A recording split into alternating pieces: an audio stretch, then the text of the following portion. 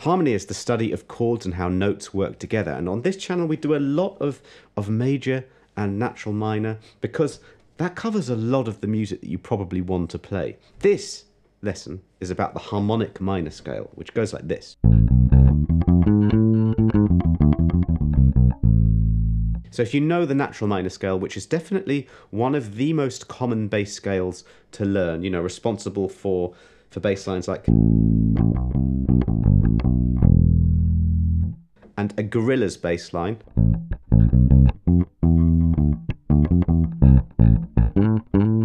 And Gorillas is topical because I was working out one of their latest ones called Cracker Island and Thundercats on bass, and it's like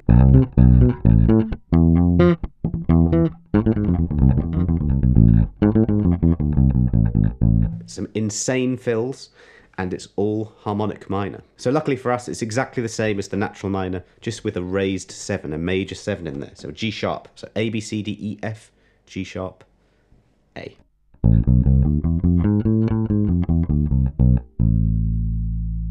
And harmony on the bass is all about working out the arpeggios that are formed on each of those degrees of the scale. That's what this lesson is all about. You get some very interesting ones. So the first one, you get an A minor major 7, and we're putting a 7th in each time. We're doing first note, third note, 5th note, 7th note of the scale. So, you know, A, C, E, G sharp. You play it as a chord. A very James Bond style of chord. It's just a different harmony, it's a different sound, it's a different vibe. Also, for bass players, very good for your fingers, very good for technique.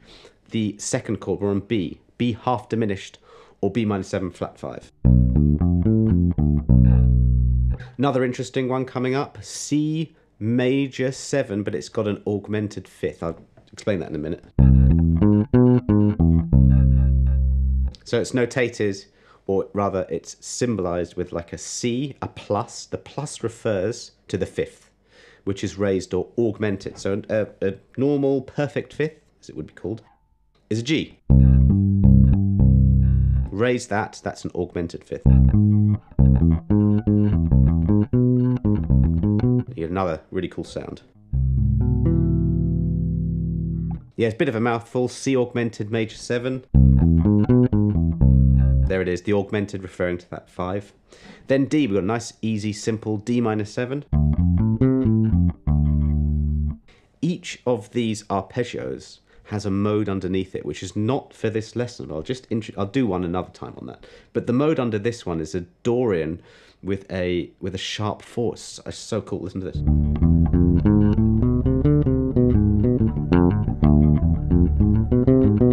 I love the sound of that. It's really, really cool. Like I say, onto that in the next lesson. But if you want to work it out yourself in practice, you're starting on a D. Just play all the notes of the key starting on D. So it can be D, E, F, G sharp, A, B, C, D. So you can figure it out that way. And we get this big minor 3rd jump. And that's what makes this scale sound so interesting. So we've got D minor 7. Then my two favourite chords within this. We've got an E dominant 7th. And then an F major 7.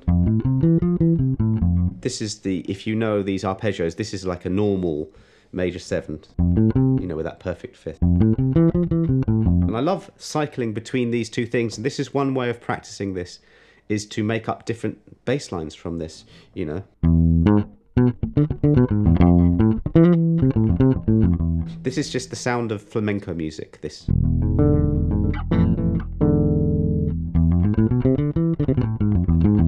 You know, the chord, the underlying notes.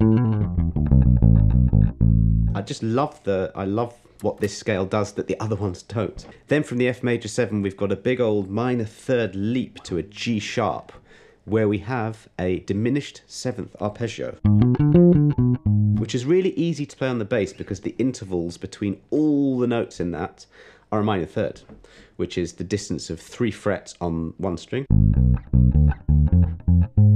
Or you go 2 frets down and 1 string higher. And if you know those patterns,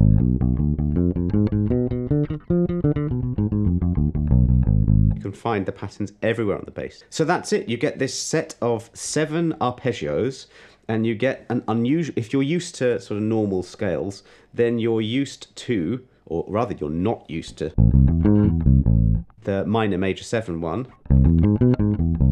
the augmented major 7 one, and then, you know, we won't talk about the modes, but there's some interesting stuff going on under there. But what I would do to practice this is make music from it. So you've got the scale.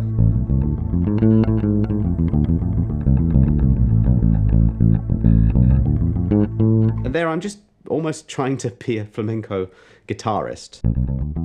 You know, we've got similarities with them because they play pizzicato, index middle, a lot of the time.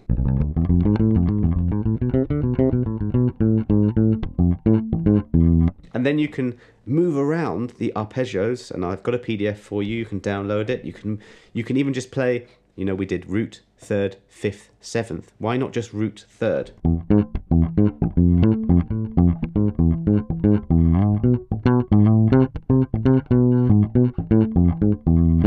And again, it sounds very flamenco because I'm trying to make it sound that way. You can take 3 arpeggios maybe. Let's do E7, F major 7 to D minor 7.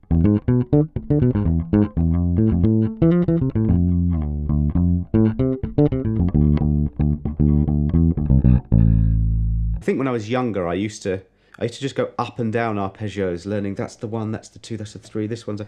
And I was a bit too serious about things, in my own opinion anyway. And that's why I urge everyone now, just to make music. Let's just say that you don't get all of this, but you got the first one.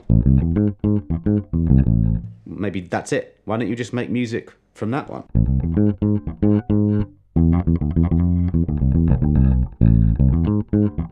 Very good for the fingers there. 3, so 4, 3, 2, and then you've got the scale underneath it.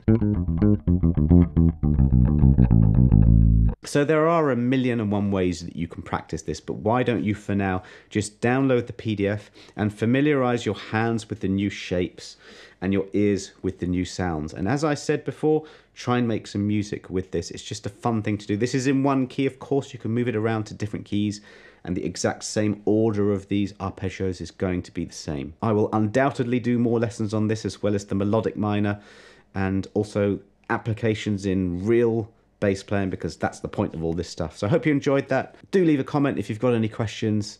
Thanks for watching. See you next time.